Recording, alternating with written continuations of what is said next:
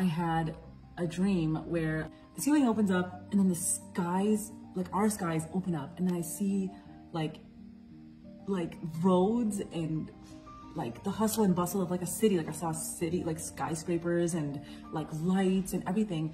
And the sky was like this shade of blue that I'd never seen before. It was so pretty. It was so beautiful. And I'm just staring at it and I'm like, oh my gosh. And then I see Jesus coming down, and I saw him like going and like gathering people.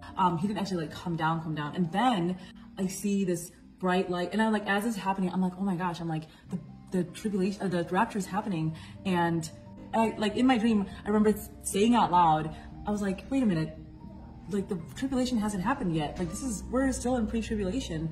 And so I said that out loud in my dream. So in the dream, I knew that the tribulation hadn't happened yet.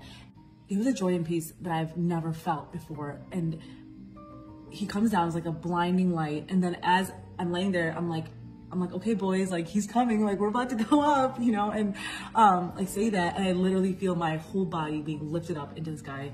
And right then is when I woke up. And so since then, I've just been feeling such an urgency, and I just feel like God shared that with me because I just accepted that I was going to be here and that the rapture wasn't real. Like I was just like, God, I get it. Sorry, the pre-tribulation rapture is not real. I was like, I'm ready to be here. I'm ready to go through whatever you need me to go through. And the fact that God showed me that, and I knew that it was him. I mean, it was so clear. Like it was the clearest dream that I've had. Ask God to show you a dream.